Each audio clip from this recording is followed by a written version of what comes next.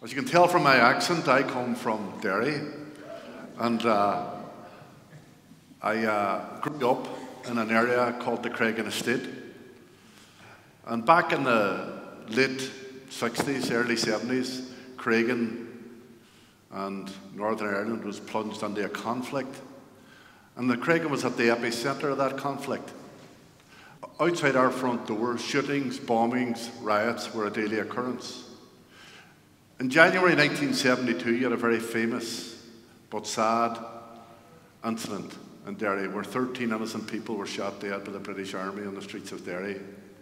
Arguably, the weeks and months that followed Bloody Sunday were among the most violent period of the Northern Ireland conflict. I went to Rosemount Primary School, which was on the edge of the Craigan, and beside the school was a British Army installation. On the 4th of May 1972, I got out of school as normal, and me and my friends started to race along the bottom of the school football pitch. I was only 10 years of age at the time. As we did so, I had to pass this British Army lookout post on my right-hand side. As I was about 10 feet away from it, and a British soldier fired a rubber bullet. It hit me here in the bridge of the nose. I lost this eye, was left completely blind in my left eye. So I'm blind now, 47 years. I spent 2 weeks in hospital. All during my time in hospital, I thought that I couldn't see because of the bandages on my eyes. So it was about a month after I was shot, I was out home. And my brother Noel took me for a walk up and down our back garden. And this particular day he said to me, "Richard, do you know what has happened?" And I said, "Yes, I knew I was shot." He said, "Do you know what damage was done?" And I said, "No." And that's when he told me that I would be blind for the rest of my life. And to be honest with you, I literally took it in my stride that day until I went to bed that night. And when I was in bed on my own, I cried for the one and only time that I remember about blindness. And I cried because I realised for the first time that I was never going to actually see my mommy and daddy again. I suppose to a 10-year-old boy, you don't think about the bigger things in life. I just missed the fact that I couldn't see my parents' faces again. And I cried myself to sleep that night. The next day, I woke up, got out of bed, and began to put the pieces of my life back together. I went back to the school I was at, Rosemount Primary School. Then I went on to St. Joseph's Secondary School, done all my exams there, went to university, got my degree in 1983, got married in 1984, got separated in 1985. I'm only joking about that. Well, I think I am. But I have 2 children, Neve and Enya. Neve's 30 years of age now, and Enya's 27. And I've done a lot of things after I was shot. I was compensated by the British government, and we half the money I bought a house, and with the other half I bought a pub. And 2 years later I bought a second pub. So by the time I was 20 years of age, I owned 2 pubs in the centre of Derry. I didn't even drink. But I also learned how to play the guitar after I was shot. I used to play in bands, semi-professional, all over Ireland really. And me and my girlfriend then, my wife Rita, we set up a folk choir that sang at Mass every Saturday night. We still do that 40 years later. And I was, like every young boy, I was a football fanatic. I would have kicked a Coke can around the street just to play football. And I suppose I kept my interest up in football because in the mid-90s, I became a director of Derry City Football Club. And I'm sure you all heard of Derry City Football Club. It's the biggest club on the planet, as you know. And the last time I was a director of Derry City Football Club back in the 90s, they were champions of Ireland. So it was a great experience. But why am I telling you all of that in a very short space of time, sort of giving you a potted history of my life up to that point? The reason why I do that is to acknowledge the things in my life that made it possible for me not only to survive blindness, being shot and blinded, but they actually see blindness as a positive experience. I actually don't mind being blind. In fact, sometimes I quite enjoy being blind. It's great when you have to do talks like this because I don't have to look at you, lad. I just think I'm in the living room. The only difference when you're in the living room, nobody laughs at your jokes. But the reason why I think I bounced back so well was because I come from a good family. I also come from a good community. My family and my community were the people that put me back together. And a third thing, I suppose, would be that despite the poverty and despite the challenges that existed in Derry and Northern Ireland, the fact that I was blind, I was able to go back to school and get an education for myself. And it was in my young adult years that I became very aware of, children in other parts of the world that might have had their eyesight but didn't have what I had. So eventually, I sold out the business and I set up a charity called Children in Crossfire. And I suppose Children in Crossfire focuses on children that suffer from the injustice of poverty. Children that wake up every day and don't know where their next meal is going to come from. Children that suffer from waterborne diseases, hunger.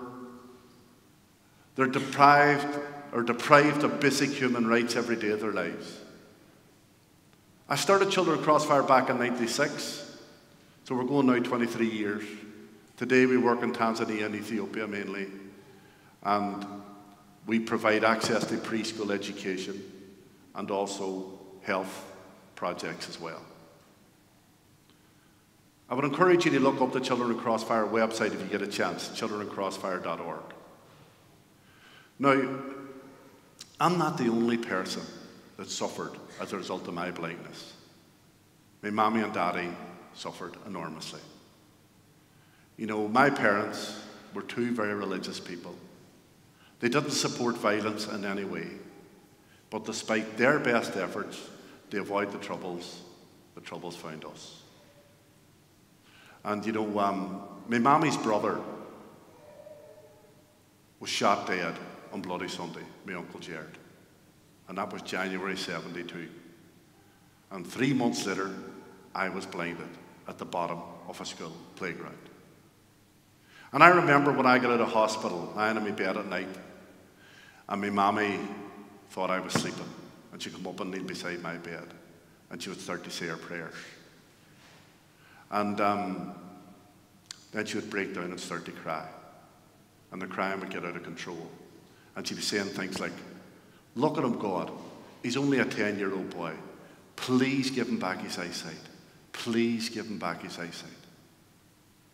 For me, I'm a very happy and contented blind person. I told you that already. But I wouldn't be telling you the truth if I didn't admit to the fact that there are times in my life when I miss my eyesight. For example, when my 2 daughters were born. I was there in the ward when they came into the world for the first time. And I couldn't see them. When they smiled for the first time, when they opened their eyes for the first time, I couldn't see them. And I remember sitting in the Craigan Chapel when they made their first communions and their confirmations. And anybody that's not from the Catholic faith, that's a big day in anybody's family. And they walked down the aisle in their beautiful dresses, and everybody telling me how beautiful they looked. And I couldn't see them. In those moments, I thought about the British soldier that shot me. You're doing something now that I will never be able to do. You're looking at a photograph of my children. You know what my children look like. I'll never know that. That's the legacy of violence. That's the legacy of war. And you've got to ask yourself, is it worth it? It's not worth it for me. But despite all of that, I never had a moment's anger. or a moment's hatred. And I want you to think about anger and hatred. It's a self-destruct emotion. It destroys you from the inside out.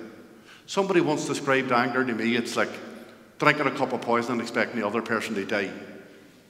Well, I'm glad I didn't have that, to the point where I wanted to meet the soldier that shot me. I didn't know his name until 33 years after the incident. I found out his name in 2005, and his name's Charles. And in January 2006, I flew to Scotland on my own and met Charles for the first time. And to sit in a hotel foyer opposite the man that blinded me for life and caused all those hurts to me and my family all those years ago, and to like him was an amazing experience.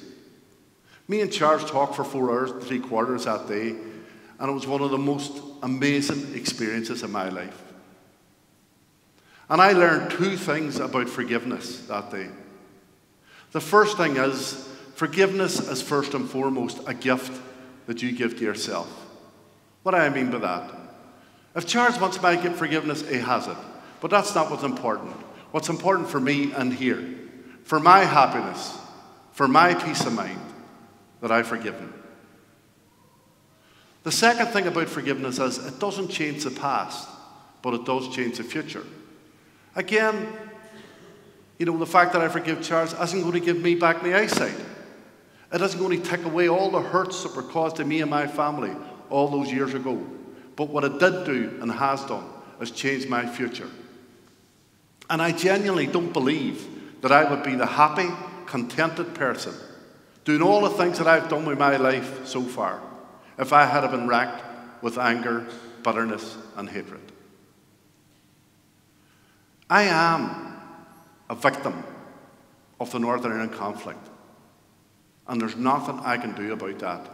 But I refuse to be a victim of anger, and there's plenty I can do about that.